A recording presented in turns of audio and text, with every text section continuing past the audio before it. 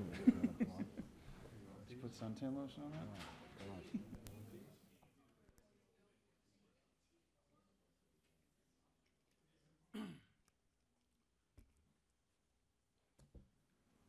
So let me just get started with a very quick introduction.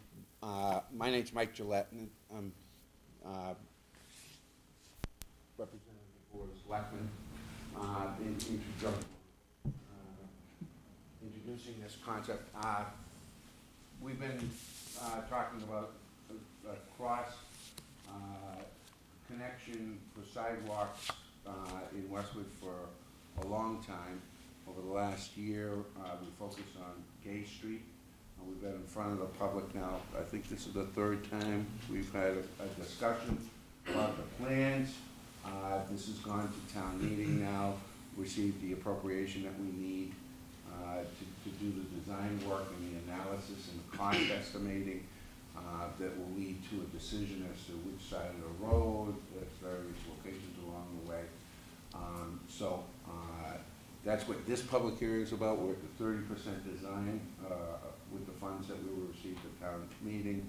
We'll have another opportunity at 70% for more fine tuning that will go on before we decide exactly how we're going to fund it through grants and that sort of thing.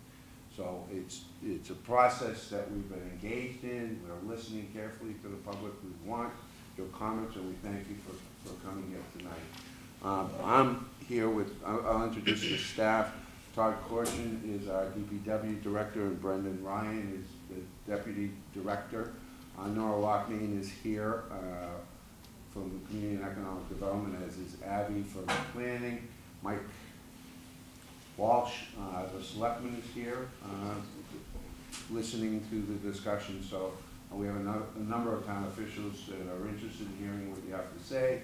And we encourage you to make comments and to help us grow this project in a way that can be as acceptable as possible to everybody.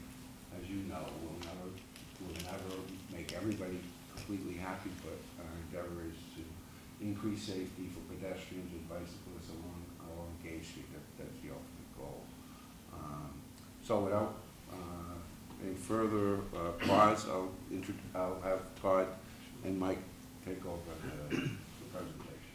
Thank you. And I just want to say thank you again for attending tonight. And this has been obviously in the works for almost 2 years now, and we're finally at the point now where we have a 30% design. I think our goal and objective going into town meeting last spring was to get to a point where we could provide each and every one of you answers as to, what trees are going to be removed and or replaced, rock wall, linear feet, how much of it would be disturbed, and obviously the biggest question, what side of Gay Street is this sidewalk going to go? And tonight we're here to answer all those questions, present 2 alternatives, and let you guys weigh in. I always say at the 30% design level, it's an opportunity for you as residents to weigh in, and as I mentioned at town meeting, it would be great if we can take your input at this point and come back at 70% and say 100% of it we were able to put in and kind of apply to the 30% design, and here we are at 70%, and we've done everything everybody wanted to do. That said, it's highly unlikely, but there might be 2 or 3 or perhaps even more comments that are made tonight that we table for discussion and are able to incorporate into the design and then present at 70%. Mike Myers is here from TEC with his staff. The one thing I will ask is the presentation it's quick. We can get into specifics, but at the end we'll do a general Q&A, just questions about the project in general. We're more than happy to answer. Once we get into the very specifics, I know there's several of you here, and if I lived on Gay Street, I would want to know specifics about my address. We can break down into working stations and go over those specifics one-on-one. We just don't want to do it in the general Q&A forum. So I thank you all for being here, and that's it. Mike Myers from TEC. All right, thanks, Todd. Also joined tonight by Jonathan Rockwell, and in the back we have Jason Brzezowski and Lauren Nicholson, all from TEC, and all have had a great opportunity to play a key role in the design of this project to date, both in the office and in the field, to try and get a real good understanding of what we're working with out there. So So just to recap where we were when we met last time, in October of last year. Would it be possible to so that isn't very visible, we could make Is it this? a little dark? I think it's hard to This light's see. right over it. Yeah, it's gotta be. Right on the right, Mike. Do you see the, No, That doesn't go down any Oh, it further. doesn't. It's a safety issue. Yeah. Yeah, but this light's on the light, yeah. Does that work? Better? Okay. All right, so just to kind of recap where we were last October, we all knew there was a need. There's a need for that safe pedestrian connection between High Street and Washington Street. A lot of your community members are out walking along the side of the road, some in the road, and a lot of community members don't feel safe walking out there. So there's that need. We talked a lot about that at the previous two meetings.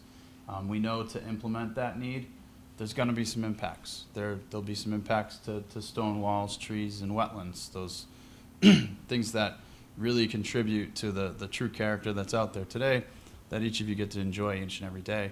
So because of that, that's our top priority, to make sure that we are preserving those things to the maximum extent possible. When we met, we were at a very, very early stage, a conceptual stage. We were looking at things from up here. It's shown by the map on the bottom. That's a Google image with property lines that are shown as approximate. We weren't really into the details at that time. Because of that, we didn't have the answers for you last time. We weren't able to quantify impacts, so that's what we're here tonight is to talk about, present the data to you. And again, this portion will be very quick, so we can spend more of tonight hearing from you about general concerns, questions about the process, and then breaking into those working groups. So where are we today? We're at a 30% design stage. What we've done to this point in engineering terms is created a 3D-dimensional model of the corridor of Gay Street. What does that mean? The plan on the top there is a representation of a much more detailed engineering plan than you saw on the last page, which was the Google imagery. This plan has existing condition survey under it. What that means is probably about a year ago, you may have seen some of our staff out there with the tripods. They were out there locating those stone walls, the trees, locating the road, showing the property line here in red, trees that could potentially be impacted in green, stone walls in gray here, and then the potential new location form in purple. And then this blue area here represents a potential sliver of a wetland impact. So this was a good representation of those three impacts. Now, how do we assess those where this is only really in 2 dimensions? We start to look at things in 3 dimensions when we cut the roadway right here, right about the N in granite, and that's what you see here looking out towards Washington Street. So on this cross section, you see a 6-inch high vertical granite curb. It's also 6 inches wide, 5-foot sidewalk. And then this is the really important area here where you can see the existing ground is dashed right here. And then how do we tie in and match into the existing conditions as quickly and with least amount of impact to those resource areas. So this section here gets cut every so many feet along the entire corridor, so it allows us to really model that and be able to present to you tonight some impacts. So we didn't look at just one alternative. We looked at basically 2 sidewalk alternatives. Running a sidewalk along the north side from High Street to Pine Lane. The second alternative would look at a sidewalk along the north side, cross over to the south at Thatcher, continue along, cross Milk Street, tie into the sidewalk at Buckboard Lane, and then you would tie back over to the north at Pine Lane where the sidewalk crosswalk is today. We also looked at 2 cross-section alternatives, very similar. The only difference is 10-foot lanes versus 11-foot lanes. We also brought on a certified tree arborist, so that way when we did this model, our engineers could go out in the field with someone who specializes in trees and take a look at each and every tree along the corridor so that he could provide a preliminary recommendation on which ones could potentially be impacted and establish this matrix, which you'll see in a moment. So again, just to give you a snapshot of alternative one, you can see the green line along the north side of Gay Street to complete that connection all the way along. So there's an existing sidewalk here up to Deerfield, and then you've got the existing sidewalk from Pine Lane up to Washington. So all new from Pine to Deerfield. Alternative two, you can see the green line along the north side, proceeding down to Thatcher, where it would cross over to the south side, continuing along, crossing Milk Street, and then up to the existing sidewalk that's on Buckboard and tying into, again, that existing infrastructure that goes up to Washington. To give you a representation of the two cross sections we looked at, alternative B would more or less represent what's out there today. The lanes are about 11 feet wide and the shoulders are about 2 feet, 1 to 2 feet, which is the area from the white line to the edge of the road. This gave us a first look at, all right, what are the impacts if we maintain that existing pavement section and add a sidewalk to it? We also took a look at alternative A for a couple of reasons. One, anytime we're trying to make improvements to a road like Gay Street that is so sensitive to change and improvements, we want to try to look at this thing as close as possible. The 10-foot lanes also provide some traffic calming. There were concerns that were raised at previous meetings about lots of cars, high speeds. By trying to reduce the roadway section a little bit here, we'll make it less comfortable for motorists and make it more comfortable for pedestrians. This is a summary of the impacts.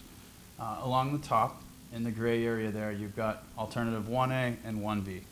Those alternatives both represent a sidewalk along the north side. And then take a look at it for the 2-lane alternatives. Alternative 2A and 2B, look at that sidewalk along the north till you get to Thatcher, crossing over to the south. Again, those 2 different travel lane alternatives.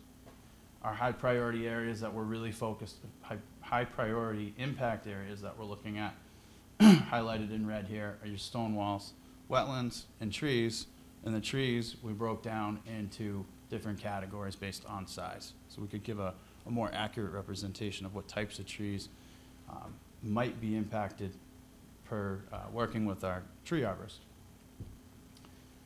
Easements, right of entries, and fence relocations or replacements make up the next category. An easement would be anywhere the sidewalk just barely encroaches the public right-of-way, which would require the town to secure a very small permanent easement for that sidewalk.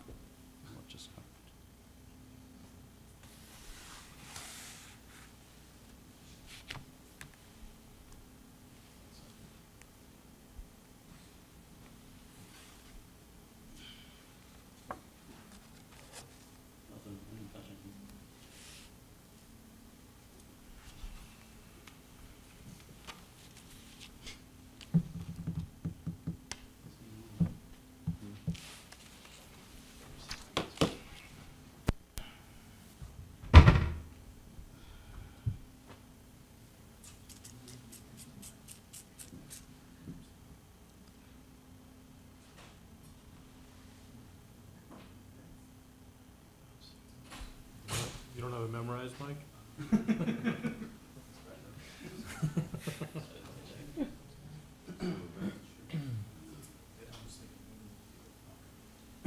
Any idea what happened? Try to unplug it.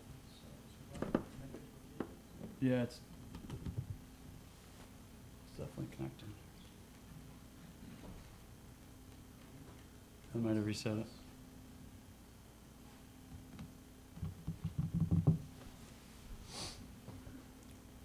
What part of Gay Street is that? Here we go.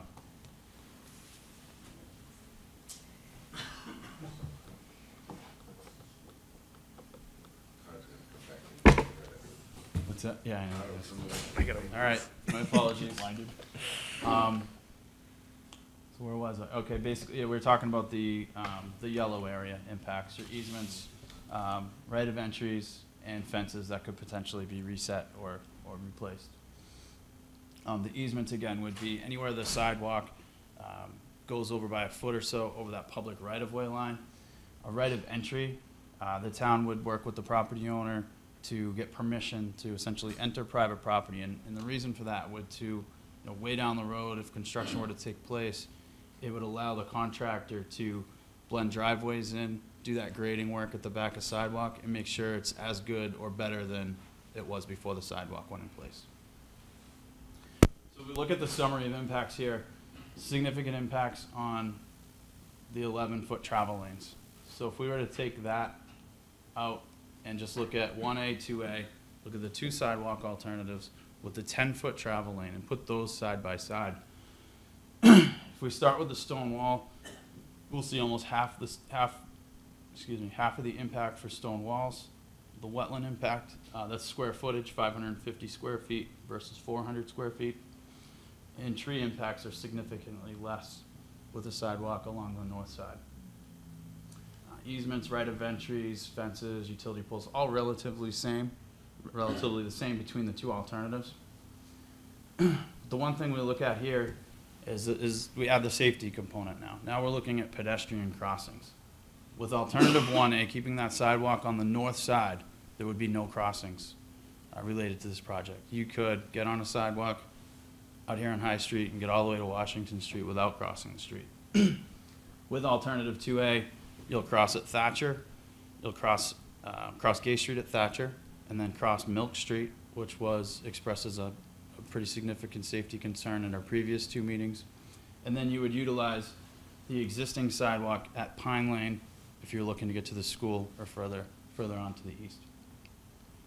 So based on the data, at this point, our recommendation would be to the town to continue to advance this alternative to really evaluate and continue to look at these impacts and get into some more of the design details. So the next steps, moving forward this summer, we'll be looking to get together with the Board of Selectmen, provide them with an update of this presentation and information we hear here tonight. Continue to keep some momentum on the design and also explore some funding alternatives. Then come back and see everyone in the fall for our fourth meeting. So with that, I'd love to take some general questions, concerns about the process, the work we've done to date. We can answer those questions, and then if you have more detailed questions such as what's going to happen to the tree in front of my house, or I have a stone wall in front of my house, which I'm sure many of you do, we'll break up into those working groups, and we can even create a fourth one up here and put some of the plans up here. So with that, any general questions? Sure. Yes. You mentioned that you provided cross-sections, or you had an example of one showing what may be graded going along Gay Street. Do you have any information on the volume of earth that would have to be graded or removed along either iteration? Do that calculated, John, as part of the estimates? Estimates are pretty Yes, preliminary but- at this time. We don't have it available right now, Yeah. but At an the next an estimate stage. was done for the cost estimating, yes. We have a very preliminary look at costs. Generally speaking, the cost of the sidewalks with resurfacing of Gay Street would be in the $3 to $4 million range for the entire stretch, depending on the alternative. At the next stage, we would get much more specific quantities on earthwork. Sure. And to tag on to that, has there been any analysis, what is earth versus ledge or Yep. So substrate? our surveyors did locate all of the ledge outcrops, so we have those shown on these detailed plans. I'm curious, I live at 490 Gay Street, Okay.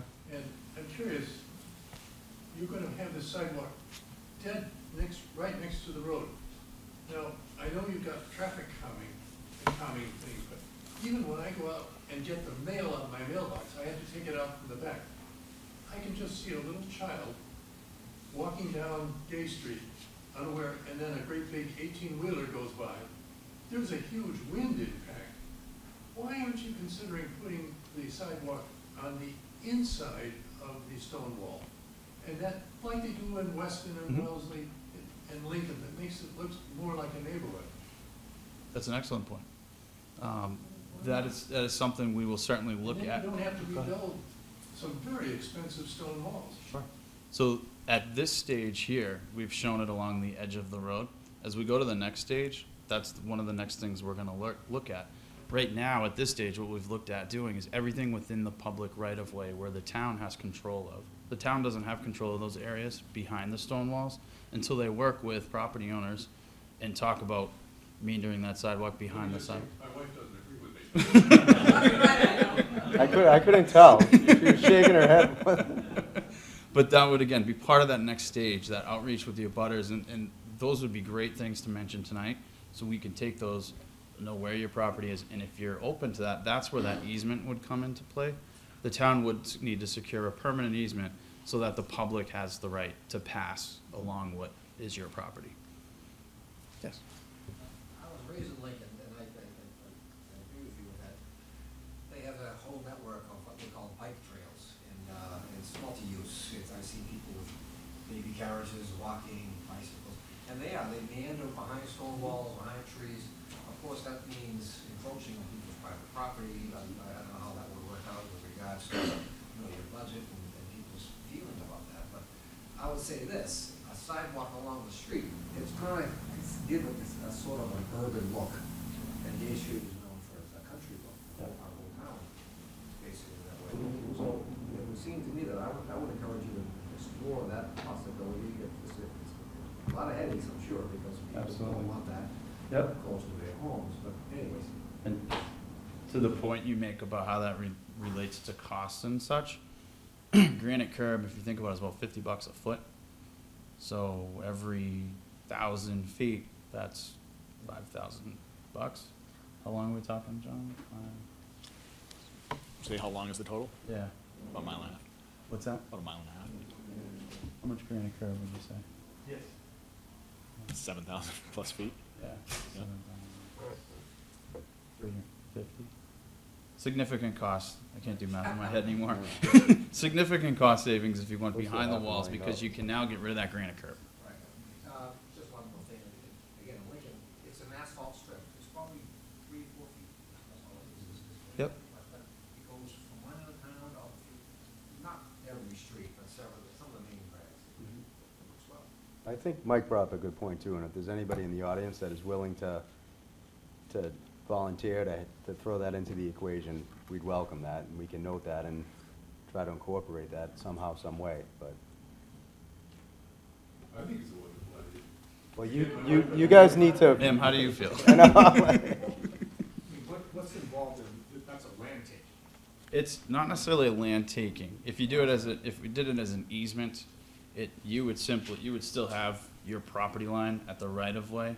The easement allows the public the right to pass over that easement. There is an option too. You could, take that. The town could take that land and include it in the right of way. There's two options. One would take that red line that I showed you on the plan and move it behind the sidewalk. That would more or less be a taking. The other would leave that red line where it is, introduce a dashed line that would represent an easement. I live down here behind the fire station, and occasionally, as many times as I can muster up the energy, ride my bike to Islington, catch the train.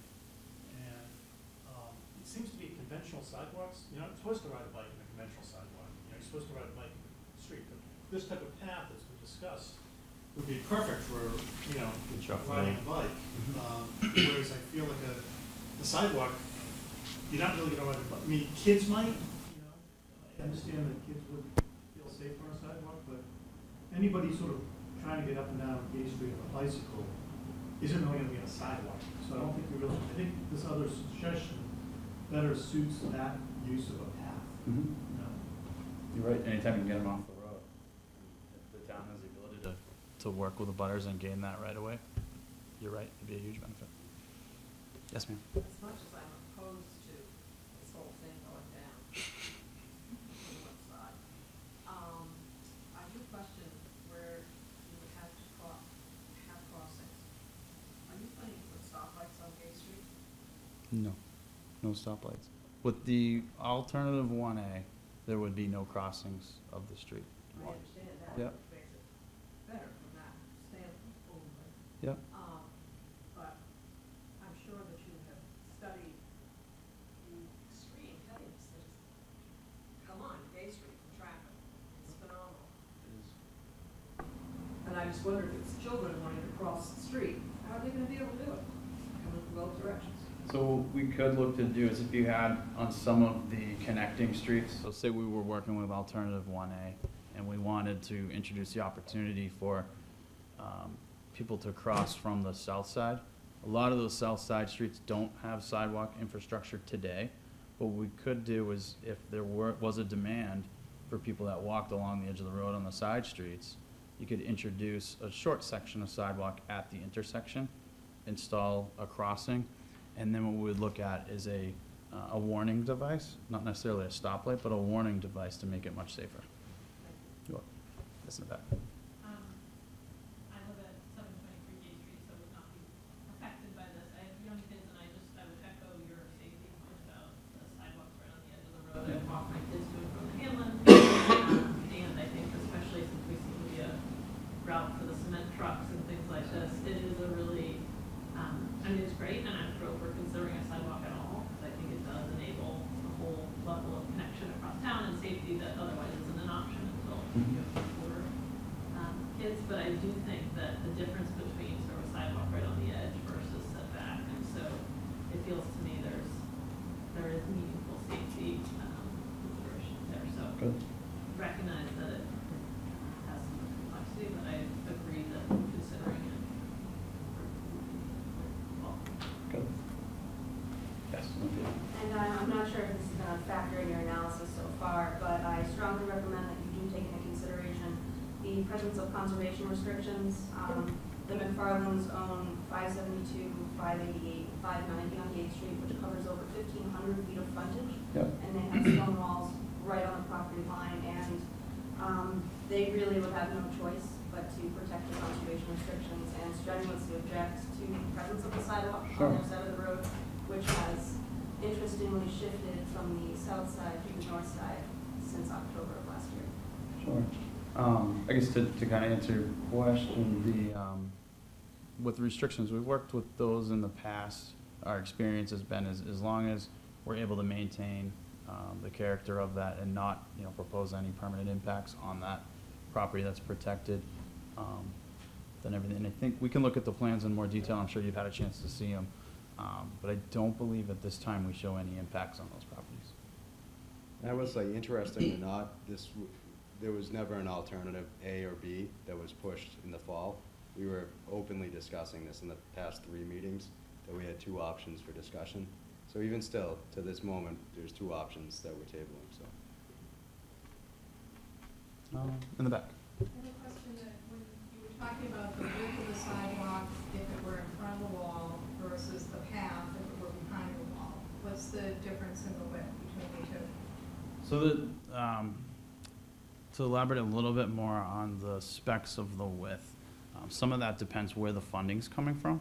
So if we're dealing with your purely local funds, there's a little bit more flexibility on some of the regulations as far as width goes. The typical width is generally 5 feet. If this were to be a state-funded project, they're going to require full ADA compliance, 5-foot width, things like that. So some of that depends where the funding's coming from. So right now, we've shown basically the industry standard, which is a 5-foot wide sidewalk. So in a path scenario, you'd be putting a 5-foot wide path on the back side of the wall on the property. Could be 5 if we hear, bikes. If I'm thrilled to hear that there are some property owners that are willing to work with the town to potentially go behind the wall and allow more flexibility. If that's the case, 5 foot is typically the industry standard for walking. 8 foot would be the minimum if you wanted to allow walking and biking. Yes. For the inside wall that you're just talking about, is there plans to have some kind of a, I don't know, you wouldn't have a curve in there, but how would you define when you're suddenly you're not on a path anymore, you're on the person's property? So if you were on the person's property, the way I would envision it is the edge of the road would be very similar to what it is today, and the path would meander behind the wall. So pedestrians would essentially be protected by the wall. Right. When you go up against the road, you introduce vertical granite curbing. It may not seem like much, but it provides a great vertical buffer to pedestrians that are on that sidewalk if they're along the wall. Along the edge of the road. If they go behind the wall, you don't necessarily need to introduce the curbing Does that answer your question? But how are you gonna delineate what's the path and what's somebody's property? If it's on the inside of the wall. If it's on, okay, so if it's on the inside of the wall, that back of the sidewalk edge closest to your property would more or less be the property line. You probably see a grass line going up to whatever that edge of Okay. concrete and Yes. or hot mix. Yes, sir. Is this an option that's under serious consideration? And if so, why isn't it in these plans? The reason it's not in these plans is because as we move forward with these, we hadn't talked about encroaching on private property. This is the first we've talked about it. So at this early stage, as we first took a look at it, we worked within the area that the town controls. We didn't want to come in today with plans that said, we're going to be on your private property. We wanted to, start the conversations and talk with you folks. And again, I'm thrilled to hear that there's, some willingness to. And if you moved in that direction, would there be compensation for people whose properties were taken? Would it be an eminent domain procedure for all the homeowners, or would it be an option for each one to exercise? Depends on the funding alternative. Again, if it's a state-funded project, it's protected by what's called the Uniform Relocation Act through the federal government, in which you would be entitled to an appraisal and compensation for that easement. Similar to Safe Routes to School. Similar what we to, got for- yep, other MassDOT type projects. How is that determined? How is that determined? What's the funding source? Which funding source? There's a process that the town would look at with the state to develop what's called a project need form, display the need, and then go through a project initiation process to initiate the project. If MassDOT approved the project, then it could potentially go down that path. But we're at the very early stages of looking at funding opportunities, and that's one of our goals over the summer.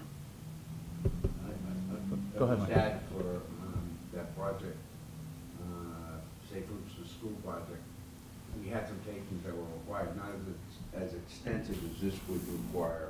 We had the easements behind the walls. But in that instance, we handled it in 2 ways. Residents that we needed easements from had an option to take a cash value that we appraised with an assessor, or an appraiser, or to take the equivalent in a way of a tax deduction. We gave everybody a form with an appraisal of the value that they were donating to the project, and they were able to use that as a tax deduction. And given the change in tax laws, I don't know if that, I just thought of that. I don't know if that all still applies. That may have changed, but it was viable back then. I think too, a lot of the consideration for why these thoughts and ideas such as behind the rock wall haven't been incorporated as options, quite frankly, I think a lot of the homeowners that would be impacted with these options probably wouldn't be on board with that. I hear what you're saying, but I think that's something that we have to take into consideration, is their feelings too, that, oh, so you're gonna go behind the rock wall in front of my house, I don't know if I'm gonna be on board with that. However, if you do it down the street, that's a great idea, but then, so that's something that's gonna have to be discussed and vetted out after this meeting, but it's a great idea too. It's not. If I could just follow up on one point you made, and I don't know if there's other people that regularly ride bikes down the road, but from my point of view, you mentioned that the height. Right now, riding down Gay Street, I feel like if I needed to, I'd always be able to do this. As I said, I don't think you're supposed to be on the sidewalk as a bicyclist, you're supposed to be on the road. I'm concerned that, just listening to this, that if you go with the vertical thing, which I know is meant to slow down traffic, from a bicycle's point of view, you get the cement trucks coming up behind me, the road's been narrowed, there's a vertical wall now. Now I'm really feeling like I'm in trouble, right? So I don't know if there's a way to address that, but, is the sidewalk meant to accommodate bikes, or is it meant to? At 5 feet, the standard would be to accommodate pedestrians only. So it's, But to you me, can on the ride it. sidewalk, it's like, is it? It's not Mm. prohibited. Do you know what's prohibited? I don't. I think that's a public safety question, it's a Paul question. I know Paul answered it last time, can't remember. We can look into the regulations on whether you can or can't, but I completely My understand your. concern is that, bikes are still gonna be in the street, and now, even as a driver, I'd be concerned about like pinning a guy against the curb, Yep. I'm Steve Olenoff, I'm vice chair of the pedestrian and bicycle safety committee. So we've been discussing this for a long time, and the option of putting the sidewalk behind the stone wall has always been right up front there. And I personally am a very big advocate of that. I'm happy to see today, for the first time, we're hearing people recognize that and say that that's a good idea. One person. No, I've heard it from several people. No, property, you heard it from one property owner. One property owner, right. One half of a property.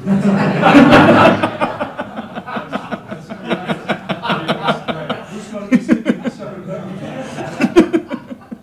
So, the option is, again, putting a vertical curve with the sidewalk right next to it doesn't make for a very safe sidewalk. I mean, the vertical curve certainly is very important, but the sidewalk is still right next to the traffic, or maybe 2 feet away from it, and people are not going to feel safe, and that's very important. The two important things here are safety and aesthetics, and both can be achieved by putting the sidewalk on the other side of the wall.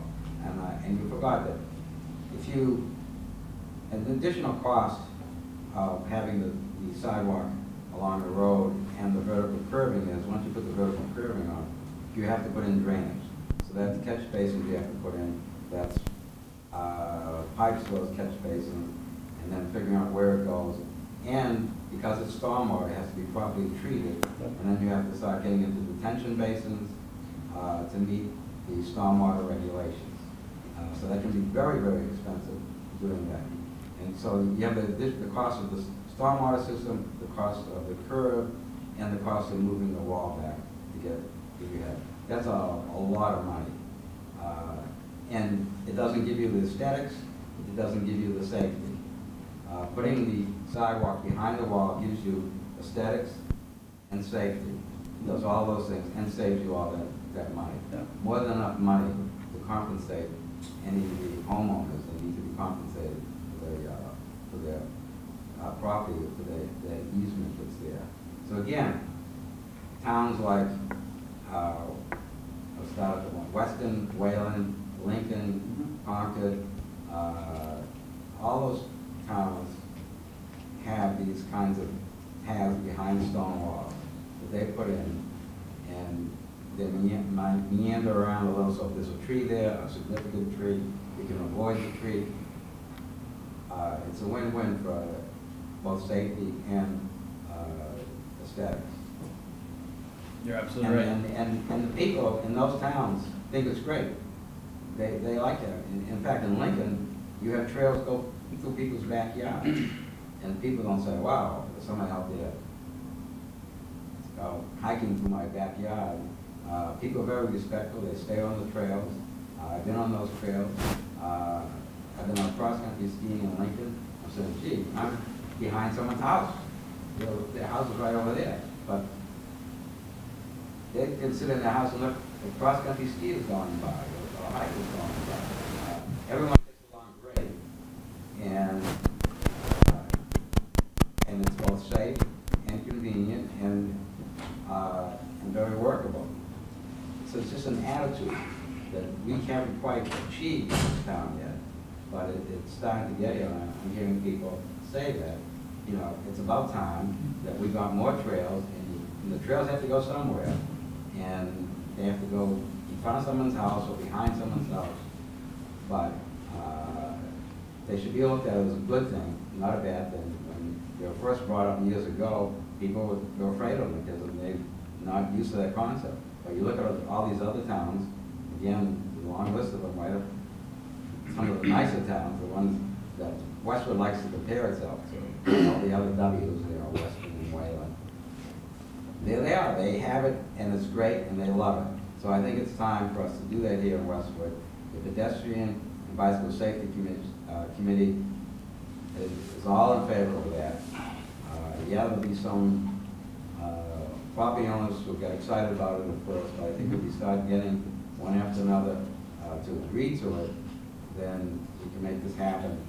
And you look at what's out there now, the path that goes from Foxdale down to Thatcher Street. That was done by the planning board when I was on it. We worked with the developer to get that easement for the town, and then we got actually the developer to actually put in the path. Now, another thing, some people don't seem to realize is it's going to be paved, and I believe the preferred pavement now is concrete, correct? Mm-hmm. So, it'll be very well defined. It's not like right now we have the path on Thatcher Street. I've been out several times to clear it out, but it takes work to keep a stone dust trail clear.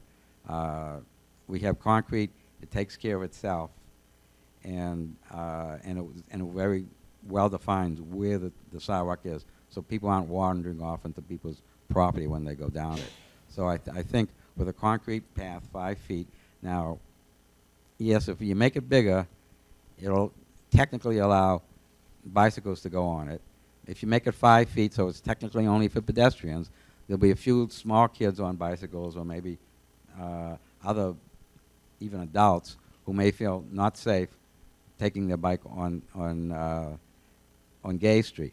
But the amount of traffic that, practically speaking, it's not going to be a problem.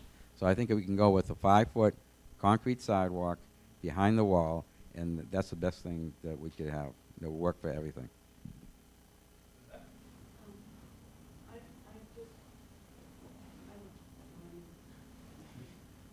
I just want to start by saying that I appreciate very much that the town is bringing the neighborhood in at this early design phase. It gives everyone an opportunity to discuss the options. It provides some, as we've seen, some input from the neighborhood as to what might be an additional option. From my perspective, I think that the safety and all of the issues that were just discussed, safety, environmental, a path behind the wall is a better option. It has a lot of potential, but it has a lot of potential for obstacles. Even without that, a sidewalk on Gay Street making that connection is a huge improvement in safety on the roadway. There are kids out there walking on the streets. I don't know how many years I've been running down that street. You know, there are runners that go by, bikers, you know, but there are always a lot of kids walking right by my house, you know, down Gay Street. And so I think it would be a huge improvement. I have a couple of suggestions. I like the way that you looked at the alternatives and provided an assessment of the impacts that each alternative provides. I thought that was well done. And I think that I have a couple of other suggestions that I can make at some point that might help with one of my concerns is granite curbs tend to prevent the migration of amphibians across the roads. And we have wetlands along the road where we've had vernal pools. There used to be tons of amphibians crossing Gay Street all the time between Deerfield Ave and Fox Hill across to the pond across the road. And so there are ways that might be addressed, but I think this is, to me, this is the optimal way to begin a design process by incorporating the input from all of the neighborhood, and I appreciate that very much. Behind me. My name is Charlie Donahue. I live on Gay Street, and I also want to thank you for the time you're putting into this, looking into all the options and the input you're receiving. I think there's a lot of great ideas have been mentioned tonight, if property owners would be willing to allow the sidewalk to get off the road. Because I live on Gay Street, every day I look at, number one, the high speed of a lot of cars going up and down the street. So it's the risk is a lot of that is due. Now, I don't know what can be done about that, but people are so tired of waiting in line. They get on Gay Street, they just take off. So it's not 30 miles an hour, they're going 40 miles if they can get away with it. So I don't know if crazy things like speed bumps or other things can slow down, might. So one of my concerns is a part of this process, get the police, and just to get into safety issues. We've had bad accidents in this area with kids getting killed on bicycles, sliding off snow things, mirrors hitting a woman jogging down the street. I mean, those are already happening, and so the issue of safety is one of my biggest concerns.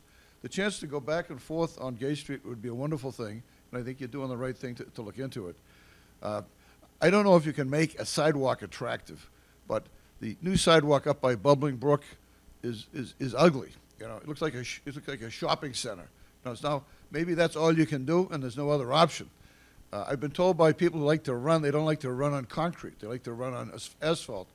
Little subtle things like that. And I don't know if these other towns that have thought this one through have come up with a design that is attractive when it's out on the road next to the walls. But that's another issue that I think is of some concern. And when I just hear sidewalk, my question is, there's some very ugly sidewalks that just ruin the beauty behind it. And maybe that doesn't, there's nothing you can do about it. But thank you for the time that you're putting into this and hearing us out from everybody, and I think it's a very good process that you've set up.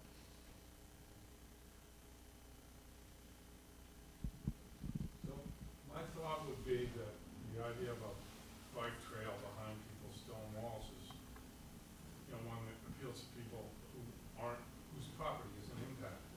It's easy to be for that when it's somebody else whose land gets taken.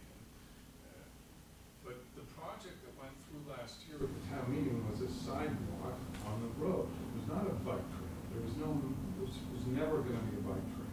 And it was never pitched as involving eminent domain. It was going to be in the town's right of way. So as one of the homeowners that is right on the road, and like most of those others that will be impacted,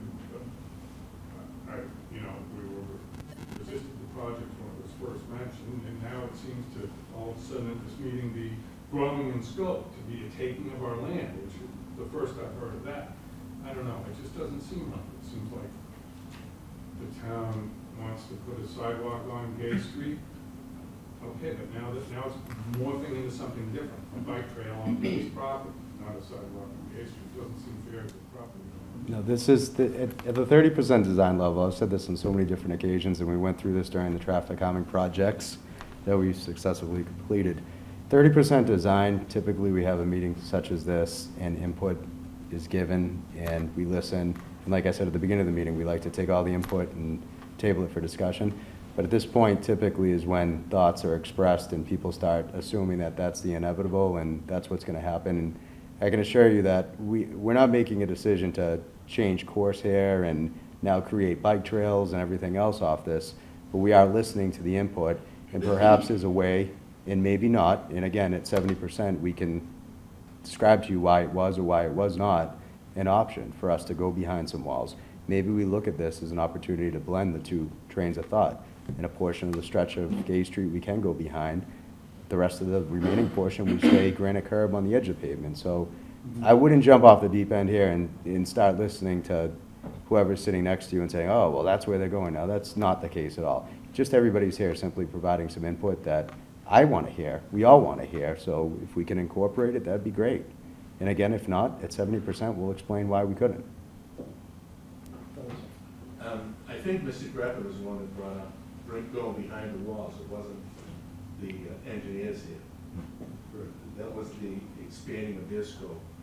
The other thing was last time I believe that the plan, preliminary plan, was to go halfway down Gay Street on one side, the north side, and then switch over to the south side the rest of the way.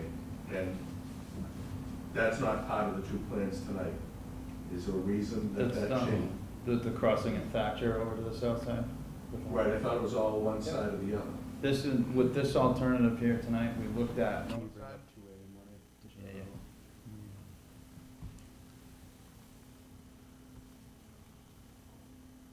So with alternative 2, we looked at, you can see the green line along the north side here, red line on the south side. We would cross over here and continue on the south side. Okay. And I think to when we go back to the last meeting, weren't necessarily presenting an alternative that we're moving forward at that time, because we didn't have the answers. We didn't have the data that we have tonight. Go ahead. I was just gonna say, I similarly feel like this is exactly what's supposed to happen at this meeting. Different folks, and I would hope that you are, as you're thinking about sidewalk drawing on what pedestrian and bike safety folks would say, and considering them. So I would say, I think it's great that we're bringing up. And I would just, a second thing I would say is I live on, as I said, 723 Gay Street. We moved there not knowing that on our property is a right of way that, or not a right of way, but a common path that's used by school kids in the neighborhood cutting through our property. So I unexpectedly, we had that happen, didn't expect it, and I would actually just say it's lovely. It's a really nice part of the community. People are very respectful, we've had zero problems. I actually think it's a great thing, and so just as somebody who expected that, didn't expect it and had it happen, I think there are real benefits. It's different if you didn't expect people to be on your property. It's still quite set back from our house. So just would also encourage people to be open-minded about it without needing to make. So as a homeowner, if I were a homeowner on Gay Street, I would look at it as, you know, I live on a beautiful street and I want to keep that street beautiful. And putting a sidewalk along the edge of the road is not going to do that. Putting a sidewalk behind the wall where nothing changes except where that 5 feet where the sidewalk is going to preserve that beauty. So people who live on Gay Street ought to think about, you know, do they want this street radically changed so it's not the attractive street it is now, or do they want to gain a path for people to get across town and the public and have that safety and to then have the aesthetics maintained on the property. Go ahead. I just want to ask two things. One is, the corridor is what the corridor is. What's the range and width of that corridor at the moment? Because where I'm kind of going with this is, I assume the alignment of the road is going to move a couple of feet one way or the other as we go with the sidewalk. And when you're looking at this 10-foot lane option, it seems pretty narrow to me for a concrete truck, which we know go up and down. It's not an occasional thing. And those things are 9.5 feet wide at the mirrors, and you've got a hard curve now on one side. Those guys are not driving to an inch of the curve, right? I mean, even if you've got your, what is a very small section of road off the lane, right? So has there been any consideration of those factors, considering also the fact that it's a 40-mile-an-hour speed limit? Are there any thoughts in terms of adjusting the speed limit along the road? And then when you consider that as an occasional cyclist, I mean, that's a dead end at the end of the day. With a truck in a lane that's basically the width of the truck, with a hard curve, either the truck is in the other lane, which is a head-on scenario, or the cyclist is just, if he's not pushed off by the truck, by the turbulence of the truck. I mean, I was wondering what considerations being taken into account. Sure. I can touch on a couple of your points. With the respect to the trucks, yes, it does make it a little tighter, makes them a little less comfortable. It'll slow them down, may make them look to seek alternative routes and maybe get them off your street. I'm hoping for you. We are the alternative. You'd still have a couple feet to the curb, but it would slow them down. That curb and the foot out of the lane would slow them down and make them. I mean, I would, with respect, beg to differ. I mean, when you've got a truck, you need to get somewhere with a load of concrete. He's not going to. If the speed limit's 40, I mean, the speed limit out is 40 now, and they're not slowing down, and it's kind of dangerous to get two of them passing each other. Or more specifically, on the north side of Milk Street, where you're going through the little chicane there, nobody's slowing down from there at all, and you're just creating a more dangerous environment that, maybe if you have a couple of them have head-on collisions, they might slow down, but at that point, you have a couple of head-on collisions where you run over a cyclist. It just seems to be, let's create a dangerous environment, have some accidents, and force them to slow down, and slow the speed of it. It doesn't seem to be a particularly effective I think with the situation today, you're seeing them still drive those speeds. Data does show when you do make physical changes, and these, albeit will be pretty minor changes to the road, it will affect speeds. The 10-foot lane still does meet the design criteria for the type of road that's out there, the speeds, the type of vehicles are out there. It's within the parameters of the design standard to go with a 10-foot lane. And we're trying to shift some of the, make it safer and more comfortable for pedestrians and take some of that away from vehicles. Go ahead, sir. Is it permissible to restrict the types of vehicles that can go on any particular? That is, you go through that better, it's through the state process. Yeah, the state you can implement commercial truck restrictions, but the threshold is 5% of trucks, and Gay Street does not meet that threshold. Gay Street, depending on direction, is 3.5%, 4% commercial vehicles. Has there been or will there be a traffic study? For something like this, we have counts. We have counts for this. We have ATR counts. Yeah. So we have ATR counts, which count the type of vehicles, the speed of the vehicles, the volume of vehicles. A project like this typically doesn't warrant a full traffic study because we're not looking to make radical, changes and improvements to intersections themselves. Anytime you're looking to change traffic control, so if you were going to a new signalized intersection, that would more or less warrant a full traffic study. So this is a cosmetic question, I guess, and less a safety question, which are more important. But is there consideration for burying the poles, or is it just moving the poles? It's not the impact.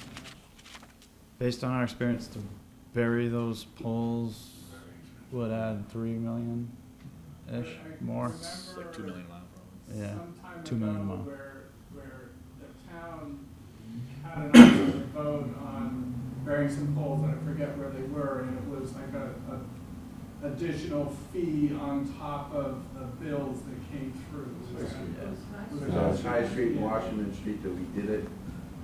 There was an additional, I want to say it's 3% that was added to the utility bills for both Verizon, for your phone, and your electric bills.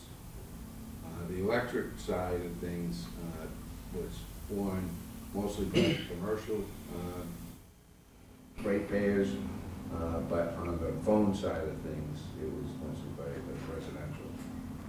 And it's not cheap. Just to do a mile stretch on High Street. 2 million. No, I'm talking about the mile stretch. Yeah. Is what we did here. It was $2 or $3 million, and that was Paid back long through time ago. assessment on the bills. That was an assessment on the bills. Not on the town. Not on the town, right? And the reason it's so expensive is because the utility company insists upon doing it themselves, and they charge whatever they want. It's a matter of our utility company really not in control. They literally rip off the cities and towns whenever any city or town tries to put the lines on the ground. I would offer this as a counter to Matt's statement. They bid the projects on our requirement. They fronted us the money requirement and charged us back, and they didn't want to put out the money, excessive money. So I think they look for the best price they could possibly get. So I don't think that we got gouged, but it was just an expensive process. And the reason why we did it in the center is everybody enjoys the center of their community, but the streets along the side, we didn't do any streets.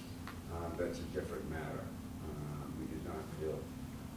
There was some talk at the time of doing something on Manhattan Street in the vicinity of the intersection, and the town meeting didn't elect to do that. It was too expensive and too much of a private entity that wanted it done. In our last meeting, we talked about the problem of moving telephone poles, that you didn't want a telephone pole in a sidewalk area. Now, I gather, do you still plan to move telephone poles? Yes, we had, I can go to one of the sites, yeah. Down on the bottom here, anywhere from 6 to 8 utility poles to be relocated. And where would they be relocated to? Do you know off the top? Typically just behind the sidewalk, the new sidewalk. Which in this case would be on people's property. No, in most cases where the poles are being relocated, there's sufficient buffer between the back of sidewalk and the existing right-of-way to accommodate that pole.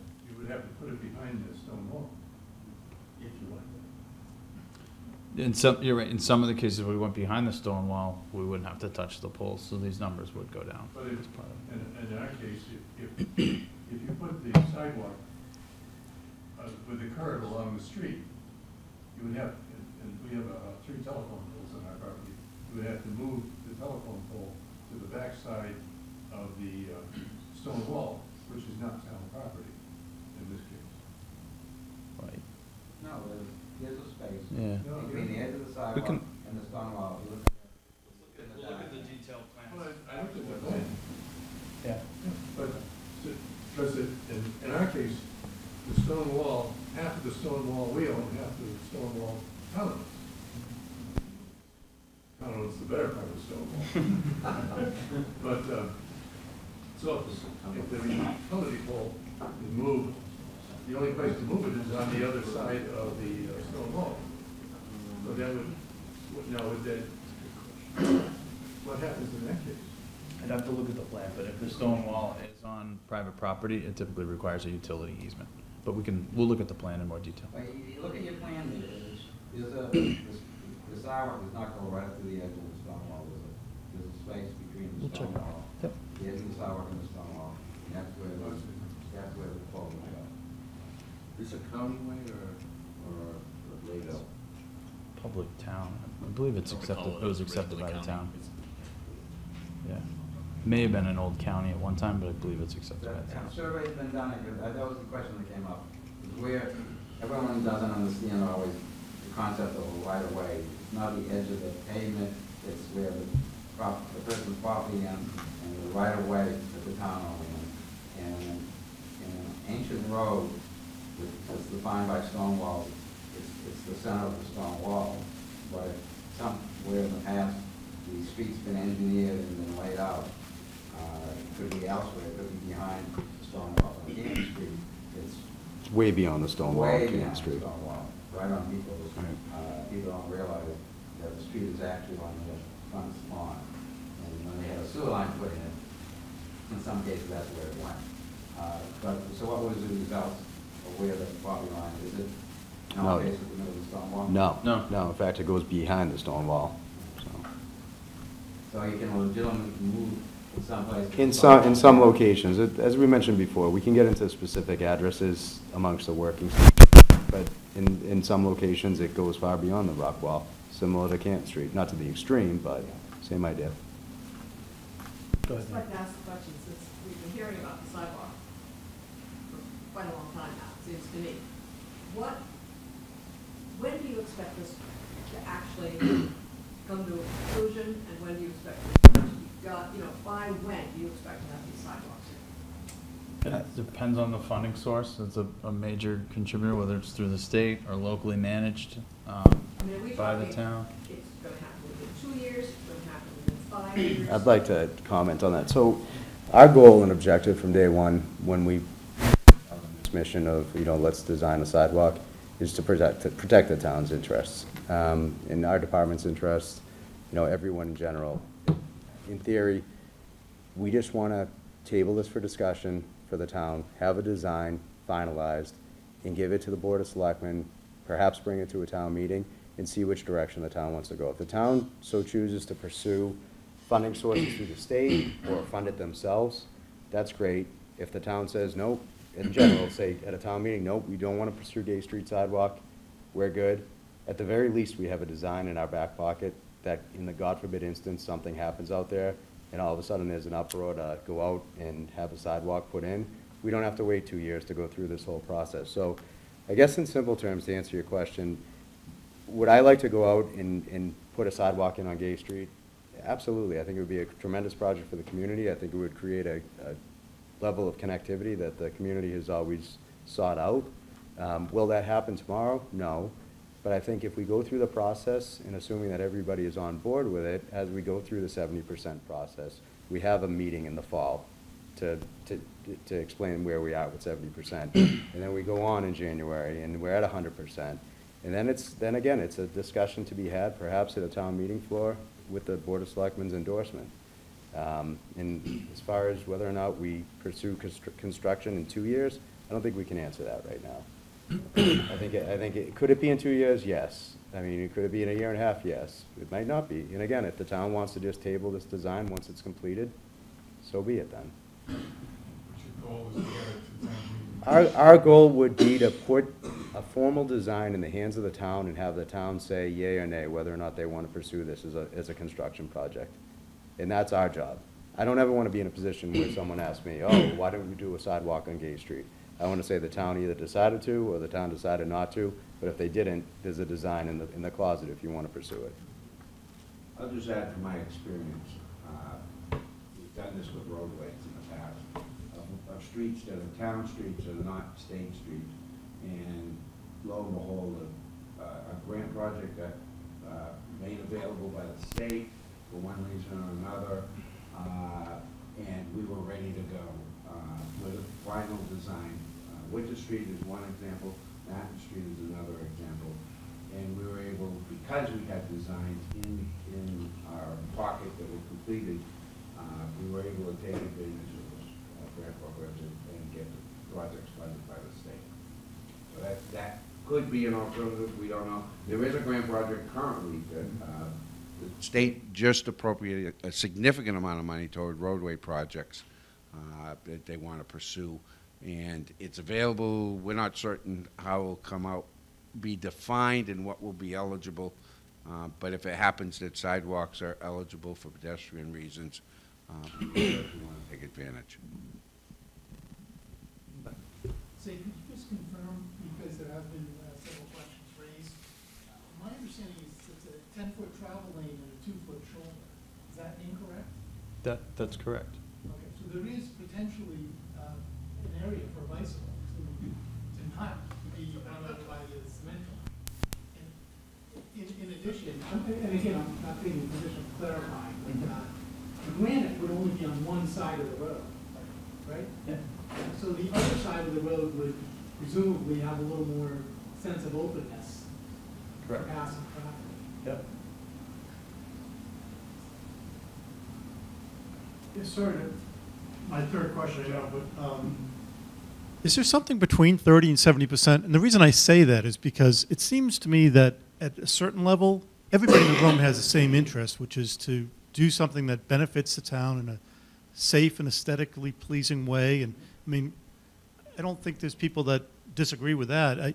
I understand that there's individual concerns for individual property owners, fully get that. But to me, it seems like 30% seems fairly preliminary. 70% seems pretty well like getting near completion. So is that it? There's no other opportunity between 30 and 70%? I think we were talking about 3 meetings last time, 30, 70, it might have even been 30, 60, 90, just before we get to final, I forget exactly what it was, but the concept was to do 3 meetings along the way.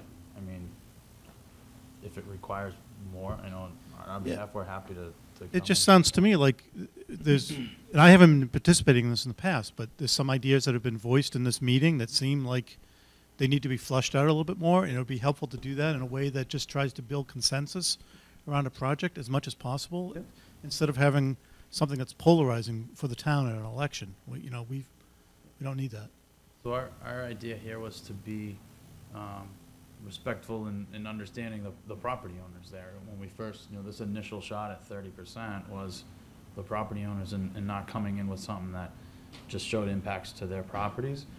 Now we're hearing those things, we'll collect them, and we'll be working with Todd and Mike and Brendan to go through everything. I think meeting with making sure, we've talked with each of the property owners where the sidewalk's being proposed, would be a great next step to make sure we're hearing all of their thoughts along the way.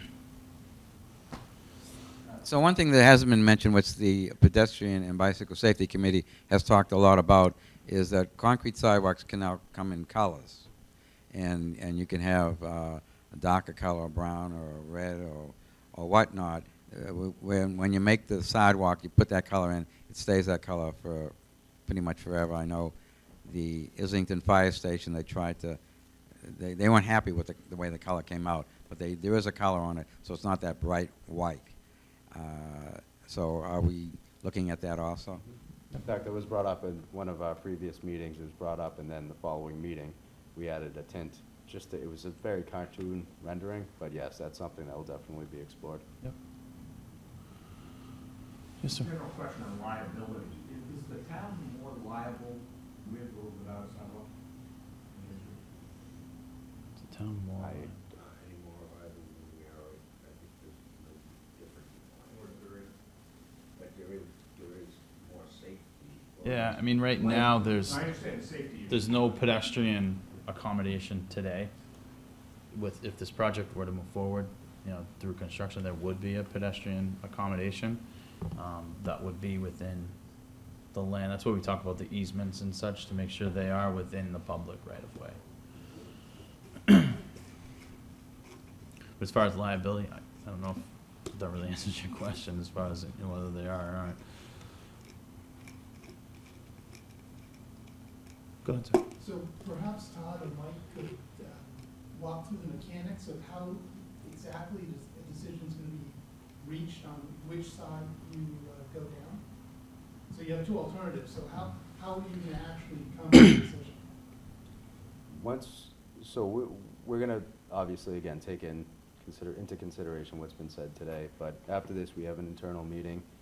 We will be going before the Board of Selectmen, providing them feedback with how this meeting went down and what was said and what we heard.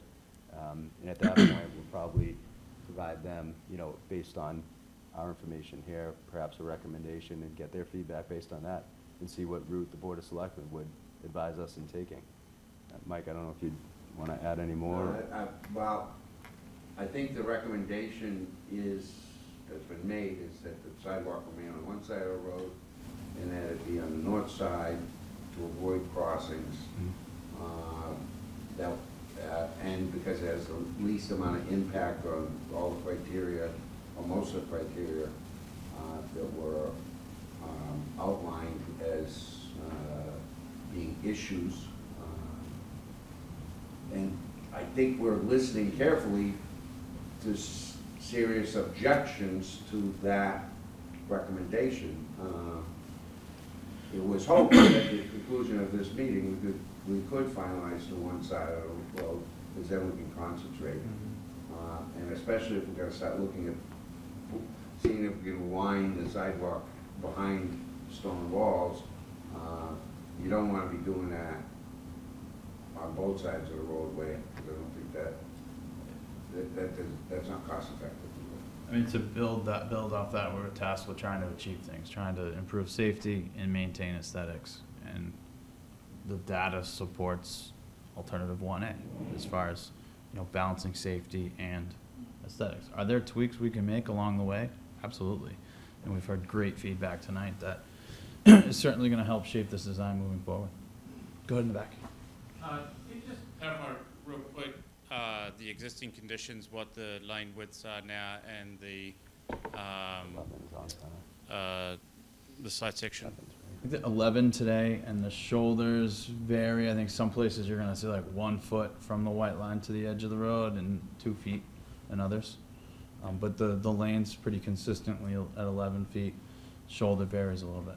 So just to clarify that, and just to make clear, I'm a big proponent of a sidewalk, period, whether it's behind walls, wherever it is, because I'd like to walk up there with my kids too.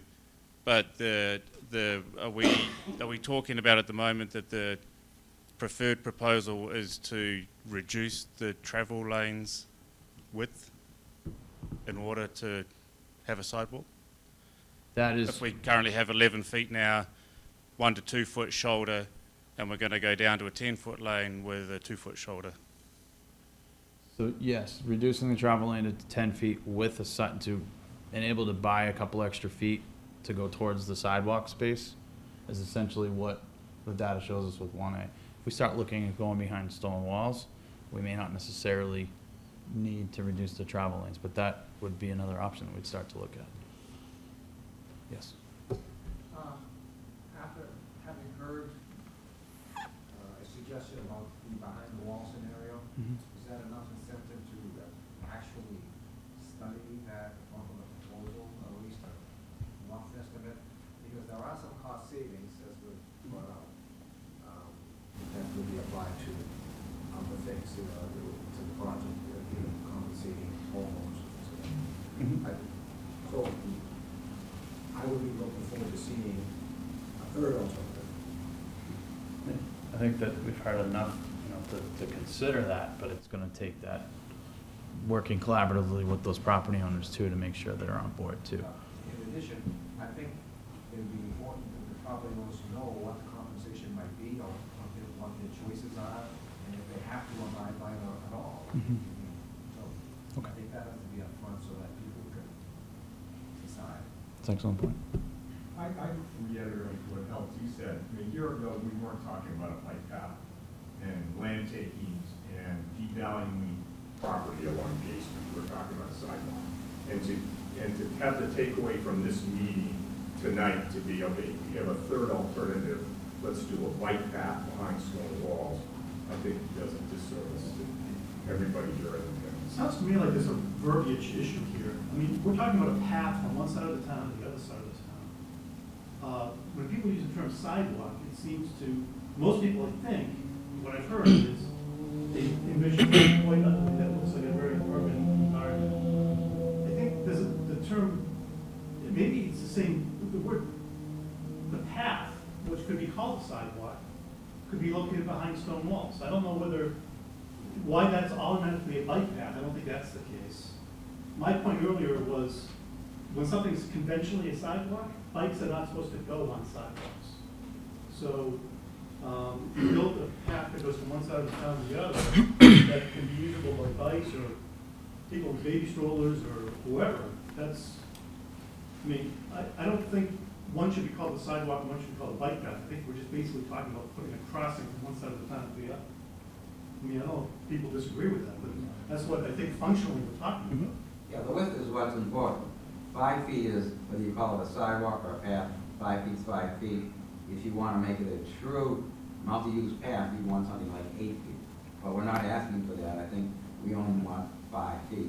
And that's what it should be, whether it's on one side of the stone wall or the other side of the stone wall. Right. We've always had 5 feet in mind, just to try and keep things as narrow as possible and protect those aesthetics out there. Yes, ma'am. Whether it's inside or outside, or I guess in each case, what are the responsibilities for the homeowners, or is it totally taken care of by the town in the winter months? Who's going to plow the sidewalk or this path, We would plow it. even if it came inside Stonewall? Absolutely. We would make sure that there was access to do so. We currently run, our Bombardier route stops at the end of Deerfield and Gay and just drives down the middle of Gay Street until we get back to Buckboard. So there's a stretch there that he's looking for something to do rather than just drive. So that would be it. Yes, sir. I'm not a bicyclist, but if it were considered a bike path, would that eliminate the shallows, the biking on Gay Street? You would typically, you would leave them typically to give bicyclists the opportunity to stay in the road. Some bicyclists prefer to stay in the road and are experienced bicyclists.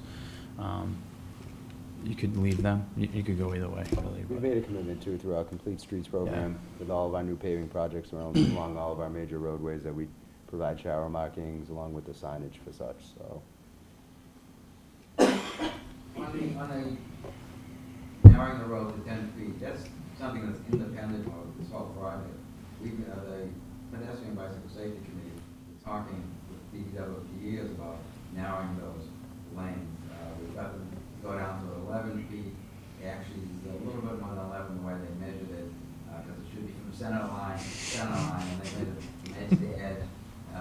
But it's not consistent still, so it's not consistent 11 feet, but making it 10 feet wide is a traffic calming measure that works.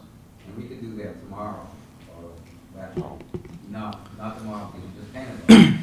But the next time the lines get painted, So there's a pattern counting measure, slow down the traffic and make it safer, and give more room for bicycles on the edge of the road. Doesn't help if the truck's 1.5 feet wide, Yeah. he's just gonna narrow it, I mean, not narrowing the width of the truck, that's the problem at the end of that. You've got two concrete trucks passing each other on Gay Street, they're effectively 10 feet wide each, and they need a bit of space between them, naturally. Yeah. And on either side of it. So, I mean, just reducing the lane size, and what I'm getting at ultimately at the end of the day is we can all talk about, I would be interested in design criteria of the street, because if we're assuming, let's take, I live on Webster Street, so you can look at the design criteria of a street like that, that takes your suburban street, residential street, its design criteria ultimately is going to be for cars. Okay. Gay Street doesn't have cars though, because it's got a significant number of trucks. It's not even where I imagine the design criteria of it is that it has a truck every now and again. Anyone who uses Gay Street knows that, especially in the mornings, I drop my kids off at Hammond School, and driving past there in a 10 to 15 minute period, I can probably count 20 concrete trucks. At the start of the day, it's the same at the end of the day. So there's periods when we know that there's a significant number of large trucks like that. That's just the reality. Yes, ma'am. I just wanted to go back, earlier you had said one of your major criteria was to eliminate the number of pedestrian crossings in terms of the alternative.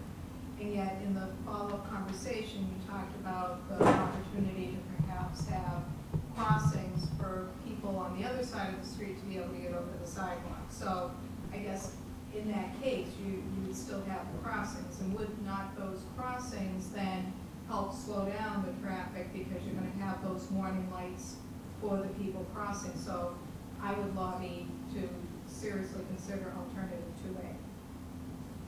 Because if you're going to consider putting crossings in for people to get over from south to north, what's the difference than putting it on 2A and have the crossing at Thatcher?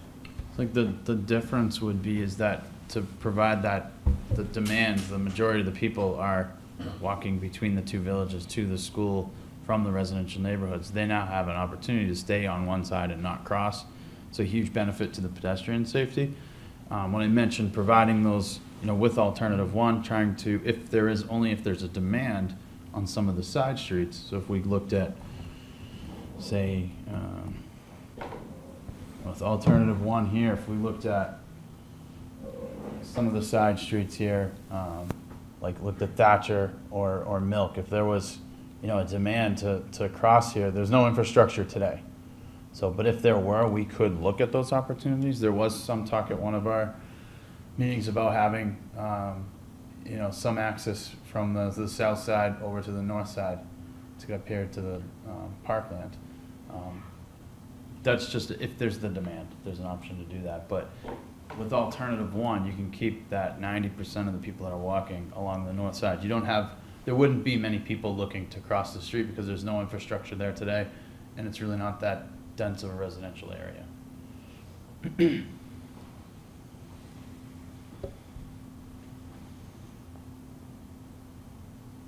that it? Am I correct in assuming that when you have a 10-foot design, you're actually not increasing the pavement, you're decreasing the pavement width versus the 11-foot lanes? Would an alternative of 10-foot wide lanes with 3-foot sides be a third option? If we did 10-foot lanes with 3-foot shoulders, we'd be essentially looking at these impacts. With those I'm sorry. 1B. 1B, my bad. We'd be looking at these impacts, Mike.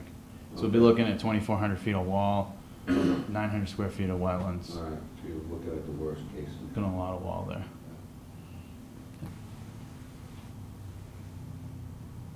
So if that's it, we'll hang out for as long as you'd like to look at some of the plans if you have some more detailed questions.